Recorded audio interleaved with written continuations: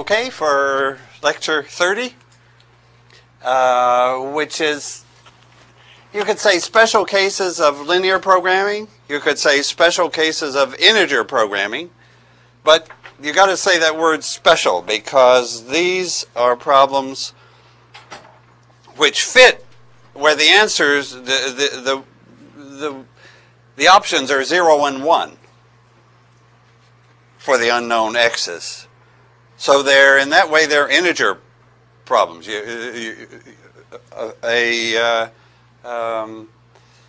looking at 0 or 1 marriages. People are matched or they're not matched. And usually, integer programs are much harder than linear programs. Because the simplex method, for example, for linear programs, you allowed all those fractions in between until you hit a corner, and you didn't know whether that corner had integer values. Now, it's true. In the particular example I chose, it turned out that the graduate student worked for 4 hours, integer, and the others worked for 0 hours. But the general linear program with ax equal b is not integer at all, and we don't have to think about that, which makes life much easier. We just solve ax equal b. If I add the constraint that the x's have to be integers, that is normally a very serious difficulty. I get into exponential algorithms. There aren't polynomial algorithms. In fact, one of the $1 million problems proposed by the Clay Math Institute, one of the 7 is this problem P, whether P equals NP.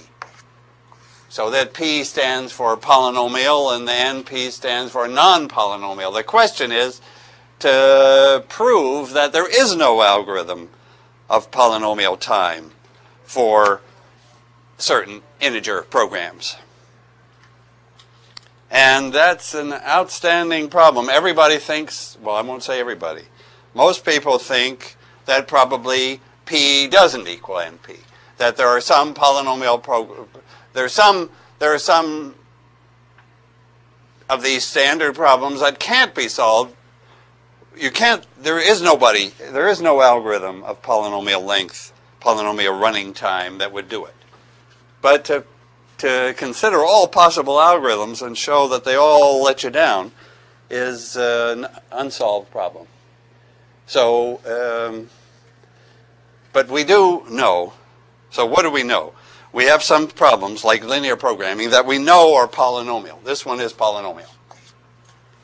We have a bunch of other problems that we know if we could solve one of them, they're equivalent, you could say. If there was an algorithm for one of them in polynomial time, then the whole lot we could solve. So that's a whole bunch of problems that we believe can't be solved in polynomial time, and the best we've been able to do is to get them in a group and say if one could do it, they all could do it. If one can't, none of them can. Okay, now I want to speak about these special problems. That's the subject, and here I've picked 3 special problems, 1, 2, and barely maybe a chance to mention number 3. So let me tell you the marriage problem. First, in words. So the marriage problem. You have a bunch of, shall I say, girls. This sounds a little quaint, right? Girls and boys. G1, G2, G3, say 4. And 4 boys. I'll take the problem that is described, I think it's page 622 of the book, I think. Okay, now, so certain marriages, certain matchings are okay, others are not. So suppose all those matchings are okay. In words, all 4 boys are acceptable for this girl, so any matching is possible. But now let me look and see what the others were in this example. Girl 2, only boy 4. Maybe I use some yellow chalk. So girl 2, only boy 4. Girl 3, 2 and 4. And girl 4, only number 2. I'll make that a dashed line, not because it's different, but just to. So, of course, I'd like to create a matrix that describes this. It's sort of a graph, right? This is called. Actually, the official name for this would be a bipartite graph. So these are nodes in the graph. And the word bipartite means that it's got 2 parts, the girls and the boys, and all edges go between the 2 parts. Anyway, that's bipartite graphs. Everything I say today, there's a host of people that have the knack of these combinatorial questions that it's become a very significant part of modern mathematics, pure and applied. Okay, so let me express the graph this way. The first row will tell that all 4 boys are allowed. The second row will tell us that only boy 1 is allowed, boy 4. The second will tell us that 2 and 4 are allowed, and the third that only 2 is allowed. That would be the matrix that, so Aij equals 1. Aij equals 1 if girl I and boy J are okay, and otherwise 0. Right. 0 else. If not, okay. No edge. And what's our job? Well, a complete matching, so let me introduce a few of these words. A complete matching would be get everybody married.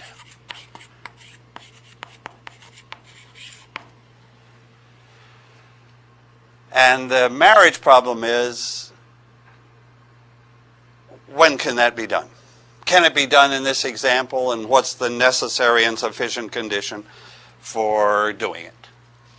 Okay, so and of course you'll want after the last lecture you'll want a maximization problem really here.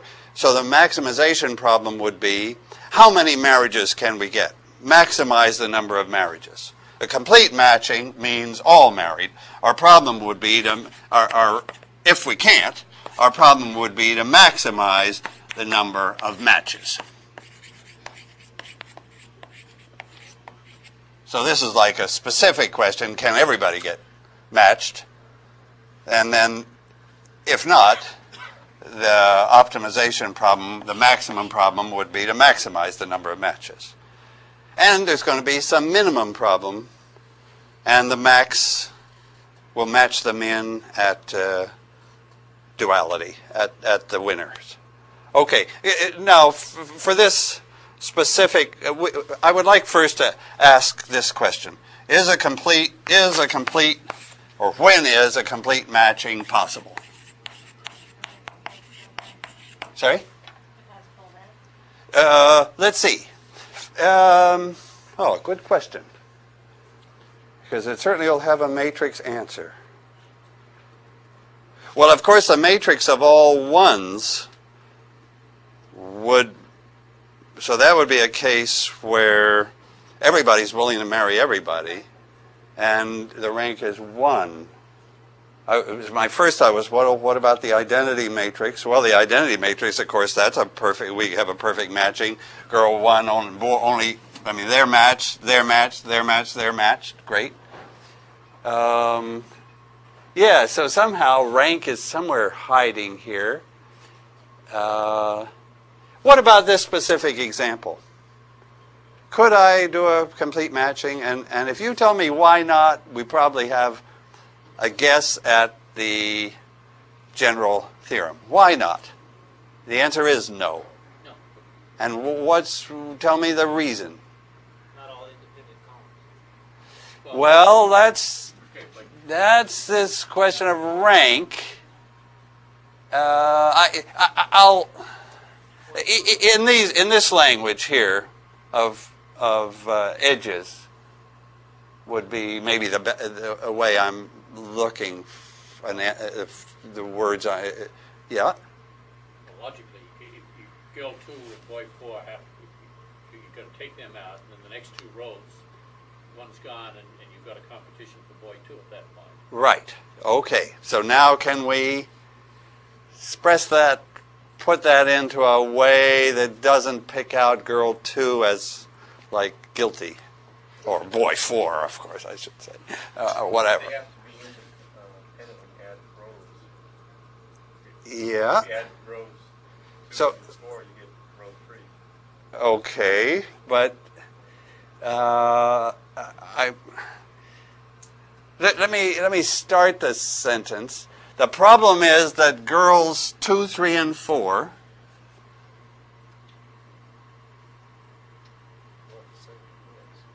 say it again and louder. 2 boys. Only like 2 boys. We got 3 girls there that only can match, or only acceptable. Only matches are with 2 boys. So you can't do it. There's something, but I'll stay with that language. So my theorem will be complete matching is possible if and only if. Now, how shall I express it? Every set, well, I better right-handed here, of girls, say K girls, or R girls, every set of girls, every subset of girls, whatever, I'm thinking, take any group of girls, say K of them,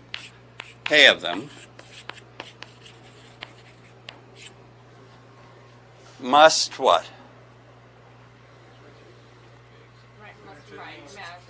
Must match. There must be at least K boys. That's clearly necessary,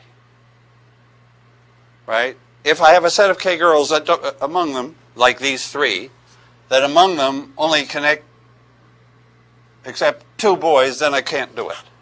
So I've got. It's like that weak duality that I had before. In some way, half of the theorem is going to be easy. Let me finish the statement. Every set of girls, K of them, likes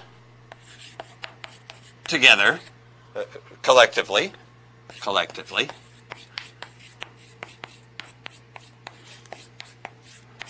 at least K boys. Certainly necessary. Not clear at all that it's sufficient. That if this worked, if every set of girls did like at least K boys, but that's the theorem. And that's the solution to the marriage problem. That this condition is certainly necessary. If I have a set of girls that don't like enough boys, there's no way I could complete the matching. These matches are made in heaven, so to speak. I could put an equivalent statement. I guess that might look different, but hopefully it would tie up. That if every set of K boys like collectively at least K girls, then that would be enough. Yeah, so I don't have to work both directions. It's enough to put it only in this direction. So that's the theorem and we could create other examples here. Of course, if I fix this one by allowing, by this set of 3 girls, by getting a third boy into the picture for those 3 girls, then I won't have any trouble to complete a matching. Where shall I do it? Well, I could connect girl 2 to somewhere else. Okay, now a complete matching is certainly possible. I just put a 1 in the position, in the 2-1 position. I just put a 1 there by matching girl 2 and boy 1. And now a complete match. So now what's the complete matching? Well, this little set of 3 troublemakers is like, there are only 3 boys there, so I had better, on that set, I know that they have got to match with those 3 boys, and the theorem will say I could do it. So how can I do it? I guess, well, let's use this new edge. Girl 3 could connect with that one. No. Aha! No, it can't. No, it can't. 3 has 3 has to to go with go with 4 in this case. 4 has to go with 2. Good, yeah, put it there. That's better. Okay, so I got a match, and then, of course, 1 who helped us out here is happy with 3. So have I done it right? I don't know that I've colored it well, because I used yellow for before the optimum was written in. Yeah, it's like, right, that's right. Okay. So I could go through the proof, which is quite neat and pleasant, that I can outline the proof for you. Can I outline the proof that if this condition is satisfied it has to be satisfied for every set of girls. So notice, to check whether it's satisfied, we haven't got a good way to do that yet. But if it's satisfied for every set of girls, then I could match them all. Can I just mentally think of 2 cases? One case would be where every set of girls likes more than K boys. So this is the room to maneuver case. How do you propose that I deal with that case? In the room to maneuver case, where every set of K girls likes, I'm going to prove this by induction on the number here. Okay, so if every set of girls likes more than enough boys, what shall I do? Well, for every set. full set. Yeah, for every set. Well, that's true. The full set, the full N girls will like exactly N boys, but all subsets I've got give. Suppose that happens. What shall I do? Well, I just take the first girl. She can marry anybody who's acceptable. And then I look at the remaining N-1 problem, and what's happening there. Now every set of those girls, well, I've only used up 1 boy, and I said in this case that I had room to maneuver, so I still am okay. All right with that? That's the easy one. Then the harder case is when there's I'm giving this proof without writing here. So should I write that? Case 1, which I just dealt with, was that for K less than N, that every subset has more room to maneuver. An extra boy or more is okay, and then we can just make an assignment, get to a smaller problem, we're okay. Now the harder case is some set of K girls, for some K less than N, likes only N boys. Only, exactly, N boys. Okay, how do I deal with that case? K boys. How do I deal with that case? And still, you know what I'm doing. So I'm assuming this is true. So all sets, it's not enough just to check any single set. All sets like enough, and some particular subset likes just barely enough. Now, what shall I do? Okay, well, the claim is that those K girls, I can match them to those K boys, which I better do. Now, why am I able to do that? That's the induction step. This is a smaller than n group, and the hypothesis is satisfied. So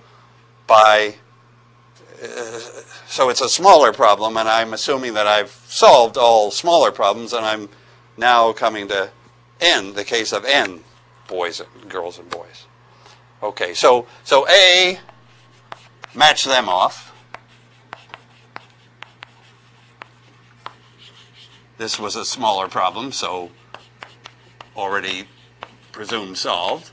And now I have to, what do I have to do now? I've got the rest, the other n minus k. Other n minus k, how do I deal with them? Well, I guess if I want to use, that's a smaller problem too. But then I would have to check that this condition, but k of the boys are now used. So I have to check, the other n minus k, I have to check this condition. Can I call this Hall's condition? There was a guy named Hall's condition. I have to check Hall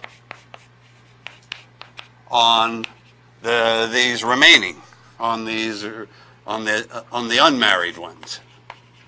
Isn't that the same as condition 2 to begin with? Let's see.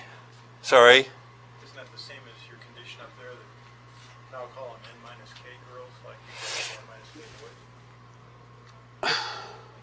For these other guys? Yeah. Let's see. The thing is, we can't match them off with boys that were used by the first case. So we have to be darn sure that these remaining girls like new boys. I guess that's what I was thinking. Yeah. Is that you tag the k boys, they're out of the picture. They're out of the picture. So the other n minus k girls, Yes. like this is k girls and k boys, like the remaining n minus k boys. So, you know. But do I know that? How do I know that those remaining girls? That's the condition. I mean, in other words, if you don't have that, you can't continue. I can't continue, but I have to check that I have that somehow from the original, from knowing on the original big set. See what I mean? What I have to worry about is, hey, maybe some of these remaining girls only liked those same K boys. But if they did, then they would be able to be added to the original set, and there would be a set. And there would be something. Well, It would be K yeah. plus 1 girls that like K boys, and that would violate the... But did we assume that was the largest set of K girls? No, I haven't. I haven't, but if necessary, I could have, but I didn't. Yeah, but I mean, yeah, we're right in the middle, exactly, cooking this. Say you could have added, if there was one girl that liked exactly the same, only the set of boys that was already added, and you could have made a set that was one bigger Yes. girl that was K plus 1 that only liked K boys, and that would have violated. Would have violated. I mean, you're in the. I mean, so basically that condition has to hold true for all K less than or equal to N. That's right. That's it. That's it. Including this condition has to hold for sets of girls which included these K and some of these. And then it becomes fun. I won't spoil everybody's fun here. It's just beautiful that it works out. That if I look at a set of some of these remaining K, and then I add in these original K, and then I look at the hypothesis on that. And anyway, it's beautiful. It's beautiful. So I'll put check, and then we didn't maybe say all the words that need to be said, but it's really nice. It's really nice. Okay. This is kind of off the subject a little bit. Yes. Does it sort of relate, like, I'm looking at that 4x4 matrix. All right, I'm ready to look back at that too. I'm Yeah. thinking that if the matrix is non-singular, is that a factor? For example, if two of those rows of the matrix had 0, 1, 0, 0, Yes. there's no way you can satisfy the condition we were just talking about. That's true. Girls want Yeah. boys, Yeah. And that's all they want. Right. But I don't He's really totally. Yeah, I don't there isn't a perfect match between the singularity of the matrix or dependence of the rows and this. And let me show you actually what comes in with this matrix, because it's quite fun. Imagine those ones are rooks in a chess game. Or, well, let me state the problem. Let me state the problem this way. How many lines? Can I go back to 0 here? My original one where it was trouble, where I could only match, where I couldn't match all 4. Then the question is, how many could I match?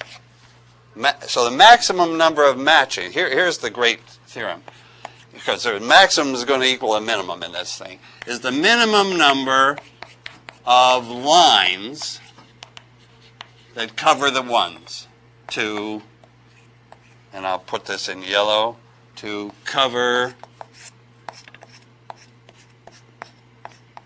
all the ones in the matrix. Now, what do I mean by that? I mean, we think, how many do you think was the maximum number of marriages in this original? Sorry that I've screwed up the picture. You remember the original with that matrix? How many could we marry off? 3, right. So I believe that I can cover all the ones with 3 lines. Lines are horizontals or verticals. So that's where there's a twist. Somehow both boys and girls are in this picture. So how could I cover all those ones? Wouldn't be hard, right? First row and what? Second and fourth column, right. And I bet you somehow that tells me who's making trouble. Or something. Or who isn't. Or whatever. Yeah, maybe the zeros tell me who's making trouble. Of course, trouble's coming from zeros. So where are the zeros? The zeros are in girls 2, 3, and 4, and boys 1 and 3. And what was the problem there? I had 3 girls, and there's 2 boys they don't marry. And yeah, so the zeros, I have, yeah, you see it.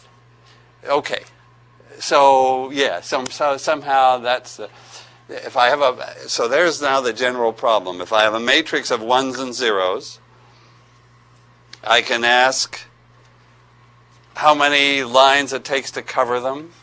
Shall we create I've never done this, but shall we just have another example up here of a bigger matrix? I'll just put in some 1s and 0s at random.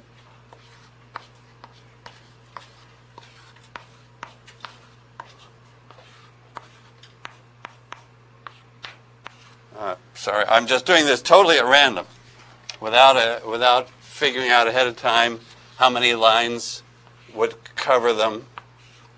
All right. I don't know. Do you think we could marry these? Get a perfect matching out of that? Well, I guess it's stupid for me to have started here, because this 5 by 5 problem is not probably solvable in instant time. Or could I cover it with less than 4 lines? Well, everybody's looking. I bet none of us. You've got at least 4 horizontal lines, right? You say I need at least 4, and probably I need 5. Do I need 5 lines to cover that? Yeah, maybe even 6. Oh, it won't take me 6. I mean, even I can do it with 5. Yeah, you're Right? Yes. Right. And that would mean that I could find a matching. Let's look for a matching. Hey, there might be one. Of course, what will a matching be? A matching will be a marriage, a set of marriages. And that means that the ones have to come from different rows and columns, because each marriage is like unique. So maybe, suppose let me try to marry them, marry them, marry them. Whoops, better not. Let's see. Just get rid of the top one. Move it over all the way. Move the top one, yes. The last guy. Move that way over here. Then this is okay. And then the fourth. All right, yeah. So there I see that I can marry all 5. And I believe that tells me it takes me 5 lines. Now, somebody tell me the reasoning there. How do I now know that I cannot cover those, all the ones, with less than 5 lines? How do I now know that? Don't say it for a minute. How do I now know? So the answer I claimed was 5. I could get 5 matches. I showed what they were. And I believe that the minimum number of lines, so this is like weak duality again. The minimum is 5. I can't do it with less. How do you see that I cannot cover those with 5 lines? Okay. Every column and row has matches line after row. Right. That's right. My lines have to cover all 5 of those circled ones. I don't even care about, just to cover those 5 circled ones is going to take me 5 lines. Right. So that's the weak duality. That the number of matches is always less or equal the number of lines. Because anytime I've got a match, I've got some ones that I need that many lines to cover. Because a line can't cover 2 in a match, right? No line could cover 2 of these at once. A line could only cover 1 marriage and maybe some extra stuff. But it's going to take me 5 lines to cover 5 matches. You see that weak duality then has an easy argument, but the equation, the fact that the number of, so let's see, can I change this problem by changing some of these to zeros? Does that now prevent 5 matches? No, because you just moved the fourth row over. 4th row, okay, let me make that a 0 also. All right. No problem, because the fourth one goes to the left, and the third one goes all the way to the right, and the first one goes to the fourth. So what else do you want me to turn into a 0? Center 0. This one? Yeah, that is 0. So if I make that a 0? No, So, that's not a column, because then the fourth one goes over to Jeez. the left, and You gotta keep working them down. the first one goes to the right, so tell me what to make a 0. That last column, that had a 0 in it. Oh, if I put a 0 there, yeah, but anybody can do that. I want to put one somewhere else. Well, all right, I'll do 1, and then you'll tell me that that's not enough, right? That's definitely not enough. It's definitely not. All right. All right. So you say that's not enough?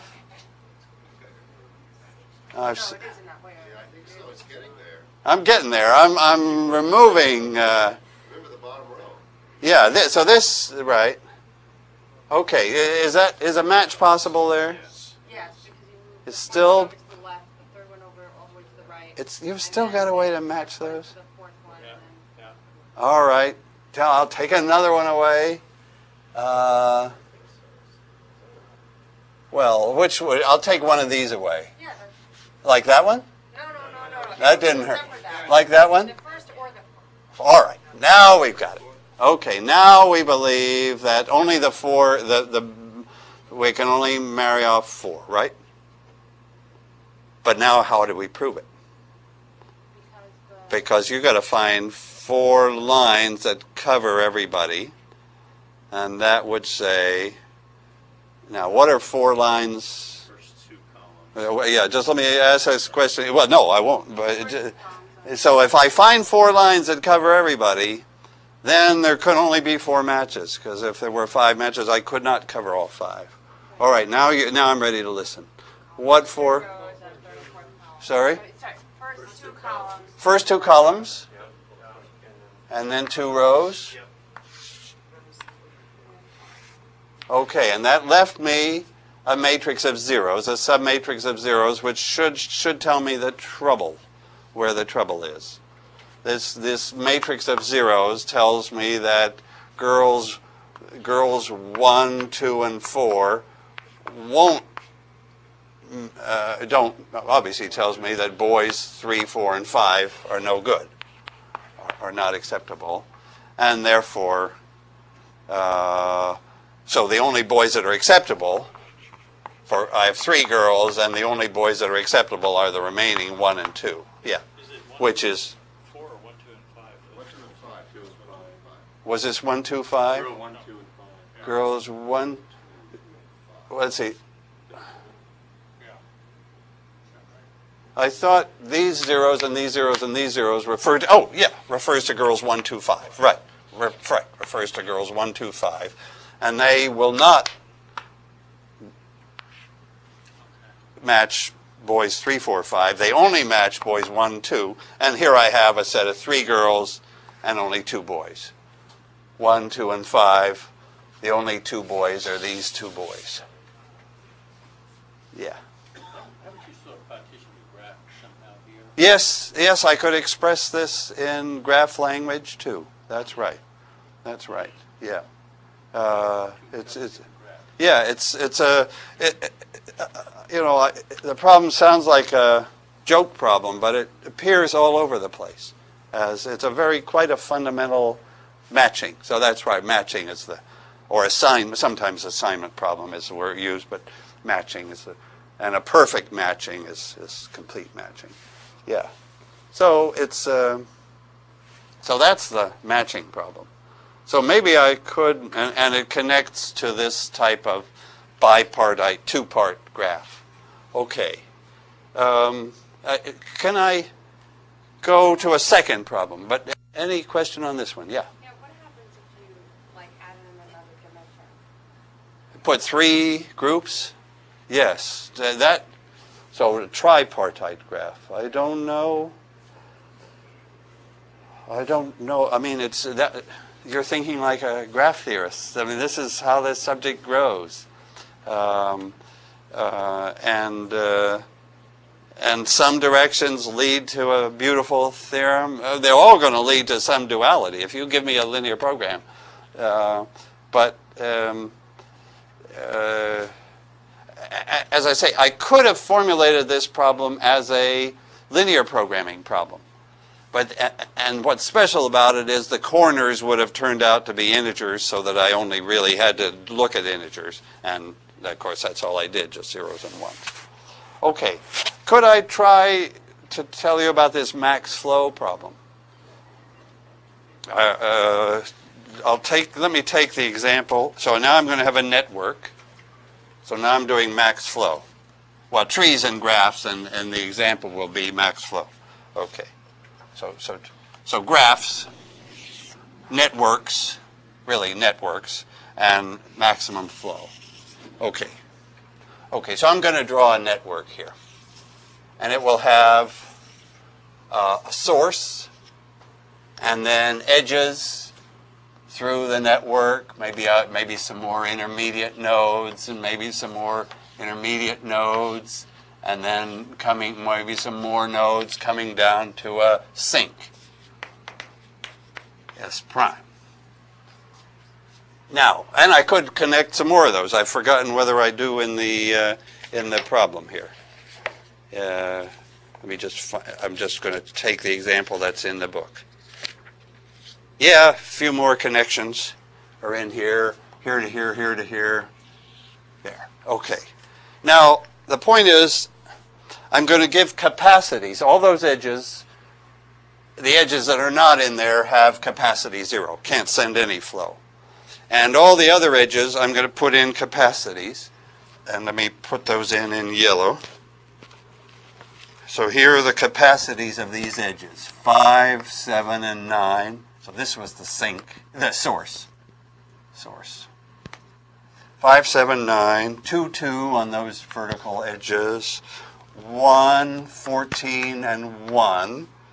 1 and 1 on those edges, and 6, 8, and 5 on those edges. And I'm just going to ask you, send as much as possible from the source to the sink. How much flow? So that's the maximum flow problem. Max flow, maximize flow from source to sink. And of course, what's the constraint? The flows have to be, so there's a flow on these edges, and the flows have to be non-negative, so let's say, but they can't exceed the capacity. The flow less or equal to the capacity. That's where our inequality really comes, on each edge.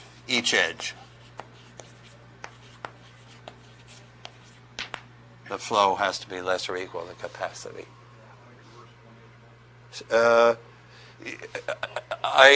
It's like steady state or something. I'm thinking of those. Yeah, I've got a bunch of stuff at the source, like trucks or whatever, and I've got to send them to the sink, and I can't send more. So, for example, my capacity is certainly, my flow is less than what? I certainly can't send more than 5, 7, 9, 21. Absolutely. But can I send 21? Why not? You're solving my problem already. Yes? At the sink, I could only get 19 to the sink. Okay. I can't even send 19. Now, across the middle, I could send 16. But I can't get 16 through. No. Yeah, this is fun, right? Yes? So what's your, since you spoke up first, you... 1 second. Okay. Across the one from the 14 to the 8. Yes. You can send 8 across there. That's right. And then you can send 1 between the 14 and the 8. Up and then 1 down. So that gives you 10. And then 1 across from each of the 2, the top and the bottom of the Right. below the So 14. your total, your maximum is 12. That looks, all right, I think that sounds right. So just to repeat, I'm going to create a cut and make the whole point here. There's a cut here. If I cut the network along that line, so these guys are with the source and these guys are with the sink, then I'm going to look how many can I get across the cut, because I have to get it across the cut. And if I can do it, what's the capacity of that cut? 12. The total that can cross is, if I cross by that edge, 1 can cross. If I cross by that edge, 1 more. This way 8. This way 1. This way 1. So if I'm going from this side of the cut to that side, I cannot get more than 12. Just the way I couldn't get more than 21. I mean, we did you see the weak duality? As soon as I say, hey, I can't get more than 21, obvious. I can't get more than 19, almost as obvious. I can't get more than 16, almost as obvious. I can't get more than 12, less obvious. Sorry? Yes? That it's less obvious. You could, yeah. I could have made that cut jump out. All right. Yes, but of course, to the computer, nothing is going to jump out. So in the end, to solve a big problem, which would be beyond our capacity, we're going to hand it to the computer. So the computer is going to be given, the statement will be the capacities on all the edges, and zero capacity on the absent edges. And of course, as you can imagine, we could allow different capacities in the 2 directions, which would make the problem a little harder.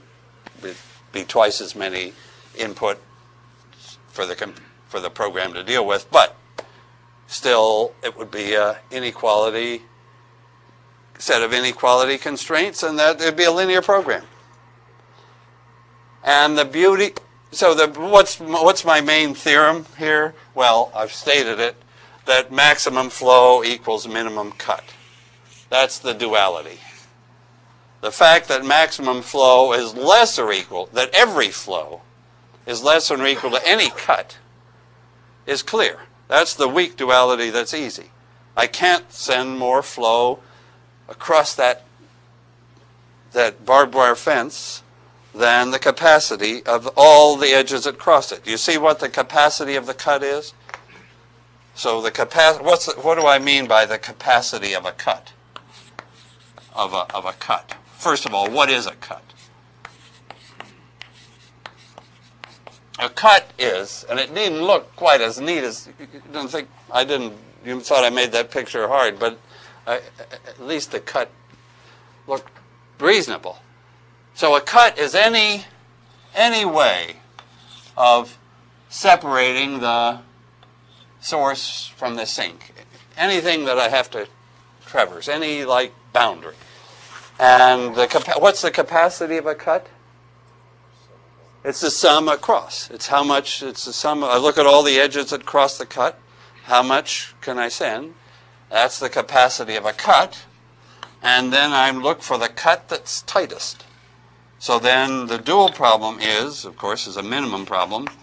Find the cut of smallest capacity. So the capacity of the tightest cut equals the maximum flow I can send. But what about correction? We sum those up always going up. But Always going from source to sink. That's right. If the capacity was different the two ways, I'm only going to look at the capacity that's going from the sink source side to the sink side. but why do you think, is that always the way the flow would Well, go? If you change those capacities, maybe it would, oh yeah, the optimal flow. All I'm saying is that once I have found the minimal cut, that's the tight one, and I better send everything I have to send to achieve. So the claim is that there's some flow, that if this is the minimal cut, that I can fix up stuff here which isn't doing the minimum, and fix up stuff here, and maybe send it whatever way. You're right. I'm only saying that across the cut, I'm going to go from source to sink. I'm not saying which way or how much flow goes on these other edges, because that's where things are slack. I've got extra capacity. It's like having extra ones here. I don't, they're there, but I don't use them. But the ones that, the ones that I needed. And the capacity across that cut, I need it. Yeah. So if you made that capacity 9 instead of 14. All right, let me change one. Would that mean you can only get a maximum of 11 through there? Well, Because you can't supply 10 to... that looks, so you're saying, is the minimal cut now this? No, I mean, is the maximum throughput then to the sink, S prime, is that going to be 11 instead of... Well, I asked the same question. Yeah, yeah, yeah. Have we now found a cut whose capacity is only 11? So the theorem would say, if that's the smallest, and probably it is, the theorem would say, well, we can get 11 through. That's if that's the smallest capacity, if the tight one now is this cut, then we can send no more than 11, and the theorem would say, yep, we can get 11 through if that's the tightest cut. Do you see like the beauty of the elegance of the answer? That tightest cut is exactly what you can get through, and you see that it is exactly constraint. It's the tight constraint. Yeah, that was a good idea to change a number. Should I change a different number? Just solve the problem once more. So let me go back to 14 here. And let me change a few other numbers. Let me increase this 1 to a 3. I'm just doing this at random. And reduce that 2 to a 1. And this 9 to a 6. Okay. Is it clear enough? Can you see what those numbers are? So that's still a 1. Well, I'm asking you to solve a problem on the fly here, but then you think 12 is now the minimum? Yeah, because look, 7. And which 12? Where's the cut? Because you go through the 7, and then the 2 ones like that. The 7? Then the 1 on top, and then... Oh, through down here, through that 1, through that 7, through that 2, and that 1? Yeah. So 2, 1, 1, 7, 2, 1, 12. And if that's a minimal cut, then I can get 12 through. Well, you just added to the other cut that was the minimal cut, so therefore that cut became bigger and this one became Yeah, let's see. This old cut, how many can get through there? 1 and 1 and 8 and 3 and 1. Oh, did I leave? No, I increased that, didn't I? Yeah, so 14 was that old cut, but now by reducing this 7, reducing some of these others, I reduced some other cut to 12, we said. So then the theorem would say, and we don't see immediately how, but with a little patience we would figure out a way to send 12 through. If that's really, we couldn't send more than 12, that's for sure, because you've identified a cut with capacity 12, and then we've got some, so we certainly know then we got to send full amount across that cut. We've got to send, we've got to start on the answer, because we know that we have to send 7 that way, and so forth. And we know what all these ones should be, and then we can fix the others to supply them where there's extra capacity. It's a beautiful theorem, and it would follow from some general duality theorem of linear programming, but then there would also be some special argument like Hall's condition that would apply. And maybe I mentioned that this max flow min cut is associated with Ford and Fulkerson, where the sort of the combinatorial sparks who identified that problem. Is there some systematic way of determining what the cut is besides? Yes, there would be, right, yes. So the book would speak about that. One way is, say, I could write the whole thing as a linear program and use the simplex method. But then somehow the simplex method should specialize to this problem, and those corners and so on should have a specific meaning in terms of flows and cuts. Yeah. Let's say you're solving an economic problem, like say flow, gas, Yes, pipelines, right. or whatever. But in this particular example, if you have one source and one sink, Yes. you should only have one pipe. And so, Well, no. Hey, I'm a oil and gas. I'm George Bush in a previous incarnation. Yeah. Oh, yeah. I'm getting natural gas out of the Gulf of Mexico. I've got pipelines going into the mainland, and I've got refineries there with capacities, and those pipelines are a real network of pipelines. Think about California. Yeah. Sending electricity to California. Yeah, that's sending electricity. Absolutely, sending electricity to California. one source and one sink, is what I'm saying. It wouldn't- In this problem. Yeah. Oh, so I'm not claiming that's most general, that this problem would fit every need. No. But you could make each node could become a sink, and then you could ask the same question.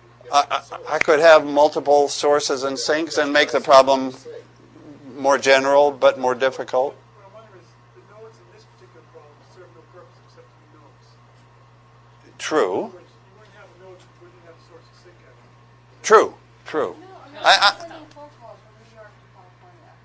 Yeah. And you have like different like keyholes where you have different ways. So it could be phone calls. One source with one sink. You're the source of the phone call, the No, because receiver of each the phone node call. could be the source of sink and phone calls. Well. Yeah, but again, just think about. But if you're calling one person in California, then and you're sending a packet, which can get split up in different ways and gets, in fact, isn't that what AT&T's doing? It's taking your phone message, splitting it up into packets, sending them cheap ways, and of course it's sending other packets at the same time. So there's another generalization. We've got a bunch of different pairs, source sink pairs, simultaneously trying to get their message through. And then there's what's the... I'm curious because I was thinking of the second level economics because you want to utilize the network you have, right? Right. Yeah, that's my network. It costs money to build pipes.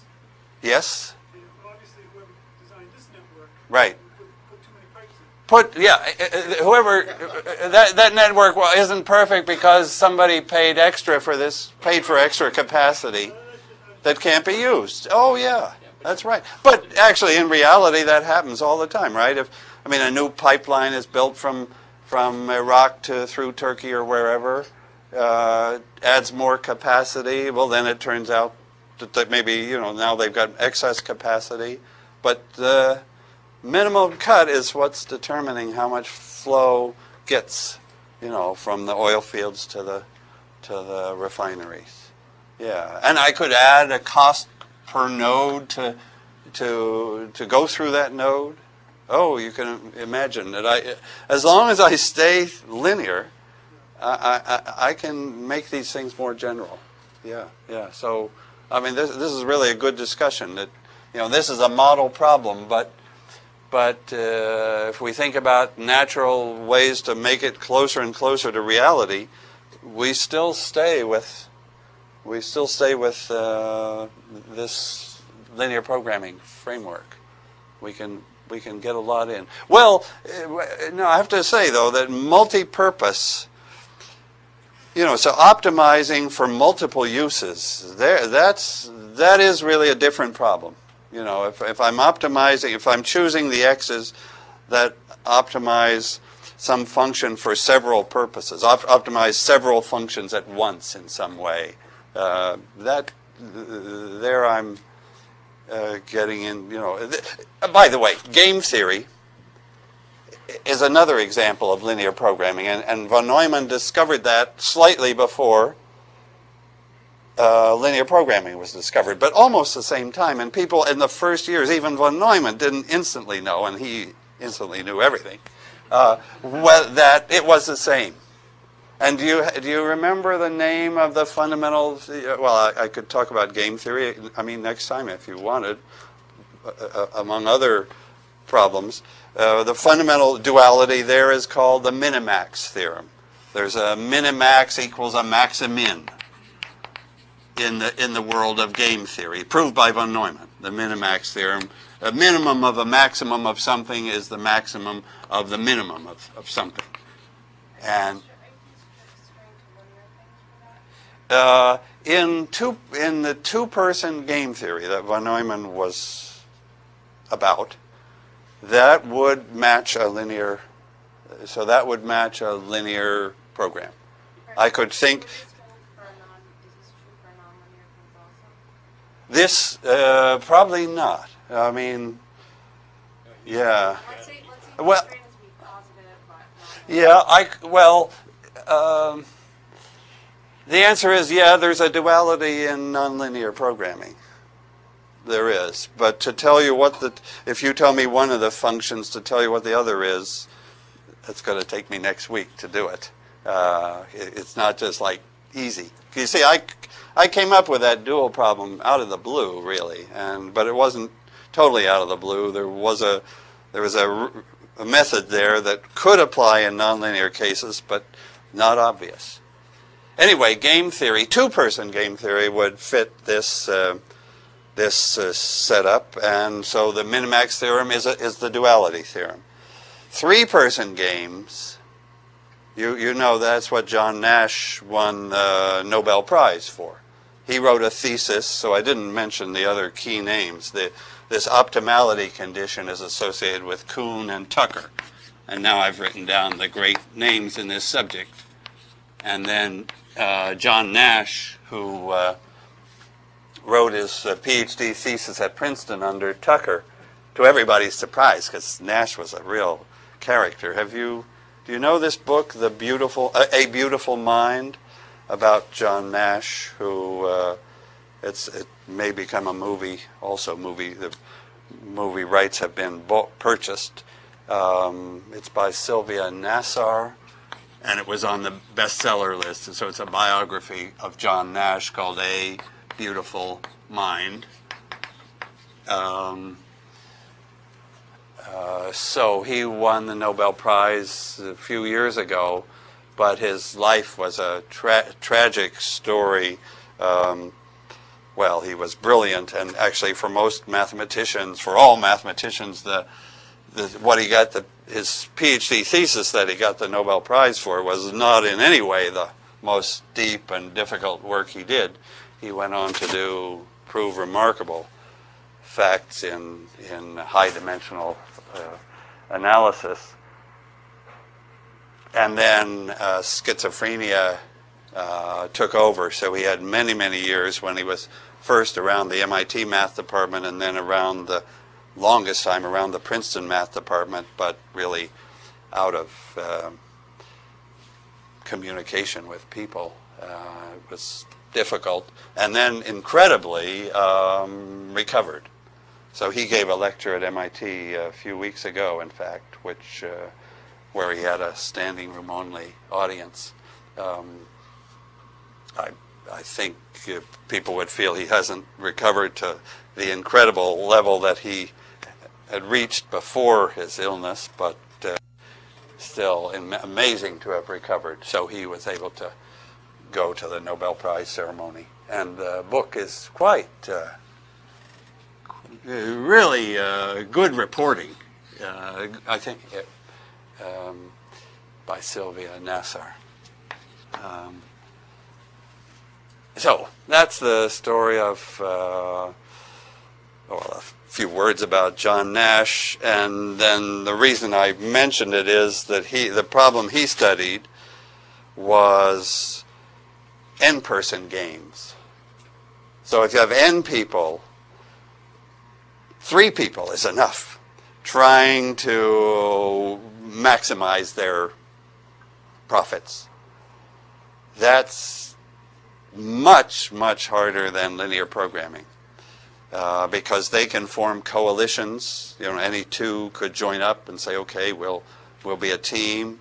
But then then it may, after a little while, a person says, as they do in reality, hey, I'd be better off. This other person will bribe me to join him. And so a coalition changes, and what's the optimal strategy? So I could speak, if you send me an email, choose maybe 2-person games. I couldn't do 3-person games. It's next Wednesday morning at 9. It's the final pair of lectures. And if you're willing to stay one more minute, can I tell you about a problem which maybe will be solved by next Wednesday, but maybe not? It's a combinatorial thing, and I'll just put it in the record, even though I don't know how this is going to come out. So the question is, I got into this in a discussion this week. I'd like to know if I knew some entries in a matrix, could I complete the rest of the entries, say, so that the matrix had rank 1? So suppose I knew these. Oh, let me make my life easy. Suppose I knew those entries in a matrix. Let me say those. Suppose I know. Well, let me put in another entry. Okay. Suppose I know those. Say those 6 entries could be anything. Could I finish the other 3 so that the matrix was rank 1?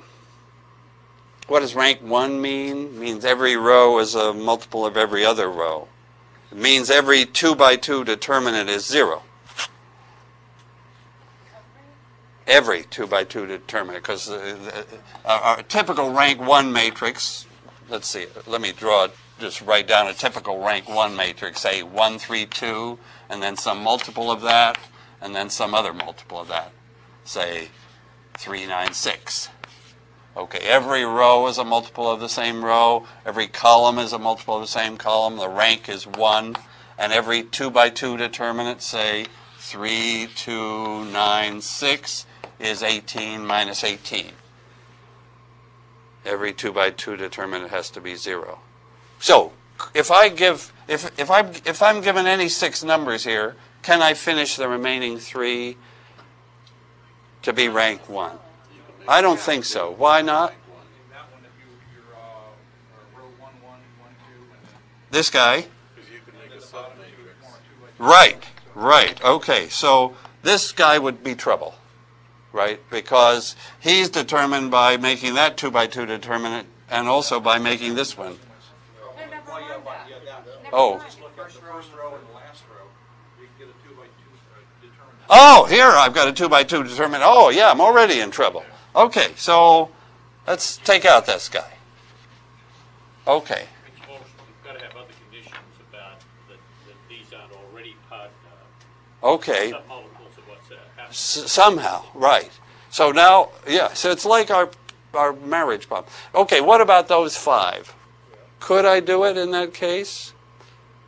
And No, because or not? the first two Let me columns, see. the fourth, if you look at the. Yeah, you can. the Yes, first- you just make the We second got row many optimists. Oh yeah. I mean, if I think of it big picture, I'm given the first row. Yeah. So then I take the second row, the right multiple to make that come out right, and the third row to make that come out right. Or in terms of 2 by 2 determinants, which you can see I'm plugging away. There's a little 2 by 2, so that's determined. There's a little 2 by 2, so that's determined. Then that's determined. Then that's determined. Actually determined, once you determine that, you still have problems with the first 2 entries in the first column and the first 2 in the last. Let's see. Should I erase these yellow ones and listen? Leave that, the last one you erased. If you say that was determined, Where, the row 2, column 3. row 2, column 3. That seems determined by this one, yeah? If these determined, then the row 2, column 1 is going to be, it has to Ha! satisfy Has to satisfy 2 conditions. But, it might luck out. It might be that the number we needed in there was the number that, yeah, so I mean, this is exactly the reasoning we went through. We thought, oh, we're lost. But then we recovered. Yeah, so I think actually it would work. I mean, because what we put in there made that a multiple of that. Yeah, but And then, when you go to do that one, it's got to satisfy. you're right. Satisfy the first square. And the second square. And I'm saying that when we put that number in to make this square okay, we put in the right number so that it'll be kosher with both. But you're absolutely right. That's the right thinking. So, yeah, so that number that we put in there made these two little vectors in the same direction so that we can get a number in there. Yeah. So now you see the problem. So how do you find, what are the conditions under which you can do it or can't do it? Should I do one more example? At least, you're really seeing this just as it's being done. So we don't know. Let's see. Well, I better stay with 3 by 3. I think I can't get 6. I can't specify 6. This is first step of my theorem. Every 2 by 2 every independent 2 by 2 Have an undetermined one. number, at least one. Right. If you have that, then But now I think I can't. Let's see. So here's. Okay, there's 6. How many independent 2 by 2s are there? Well, that's sort of the question. Yeah, how many independent 2 by 2s? That is maybe the question. And I claim there aren't 6. I think that one I can't do. But now tell me why. Maybe you can see why I can't. Why? If you use your thinking now, I'll have to give in. Yeah, clearly the first, the second column, or the second row in the first column is determined. This guy is determined by this one, but is there anybody fighting it? Right, yes, and the Yes, last the two, last and there's 2. Oh, and these guys are fighting it, Right, and the bottom row, the middle. as well as this, yeah. Okay, yeah, so There's another one. So at this point, we conjecture we can't get 6 in there. We can't specify 6. So that would be my guess. They couldn't specify 6. But also the middle one, the bottom. Yeah, this won't work. But 5 could work. But 5 won't necessarily work, right? You could give me 5 where I couldn't do it. Yeah, sure, Right. 1, 2, 3. If I had a 2 by 2 in there, it would fail. So you see, it's one of these cases where every size, or the condition is that every size has to be okay. So here's my theorem, half proved, that can be done, marriage or whatever, let's rank 1 as possible if every K by K submatrix has less or equal to 2K minus 1 specified x's.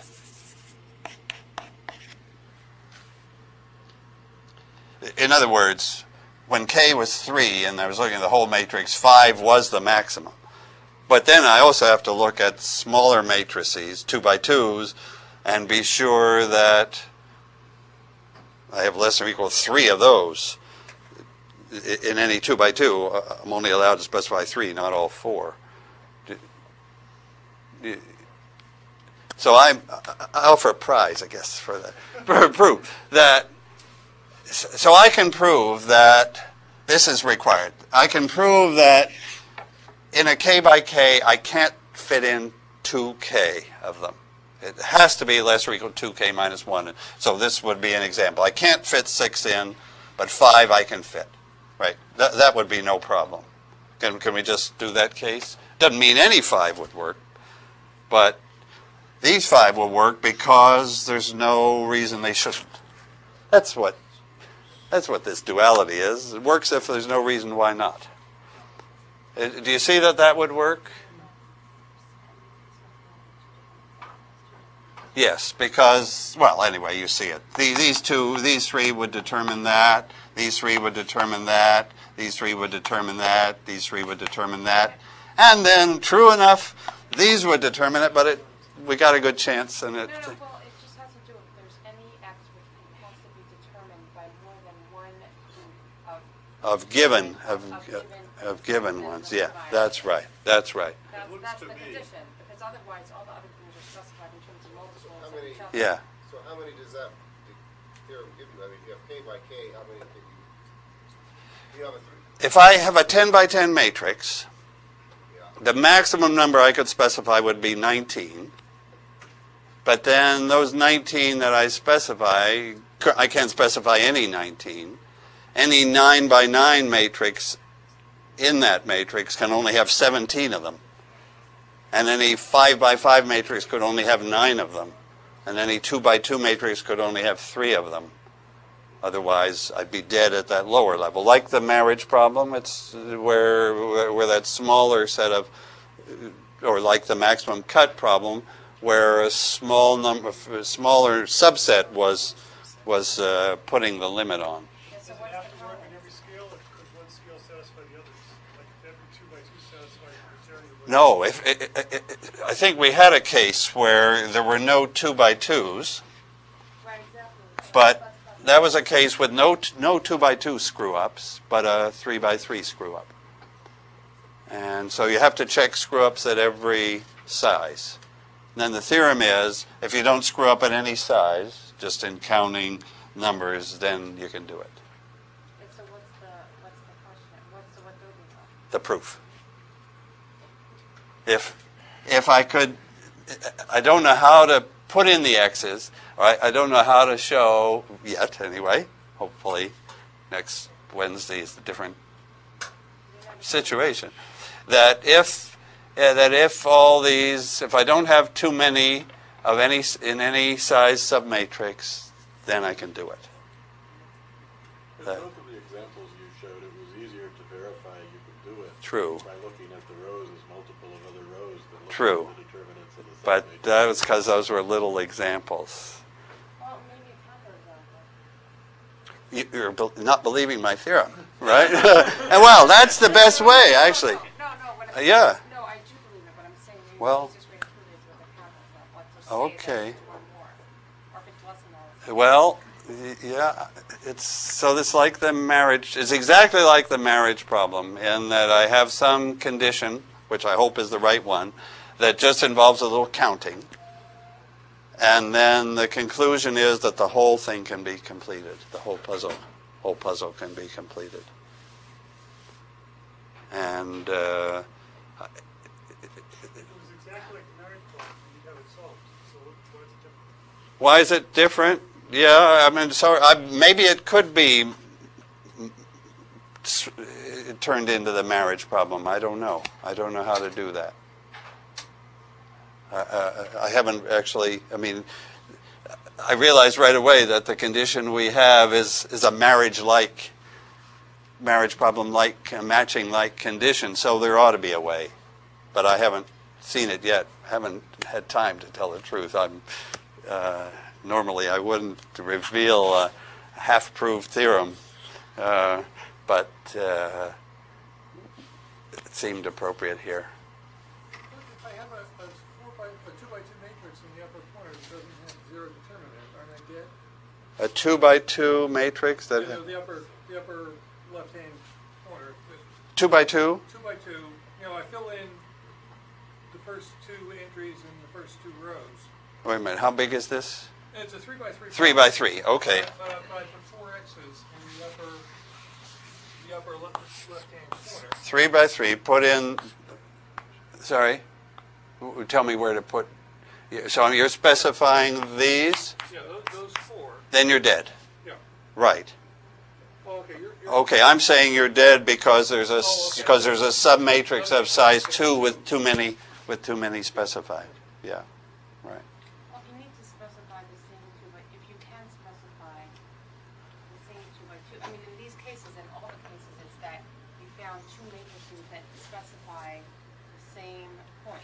Yes. Everybody is free to leave. It's 10 to 5 now. Right. Yeah. So let's come back to this, hopefully with some new idea, 9 o'clock Wednesday. Okay, thanks.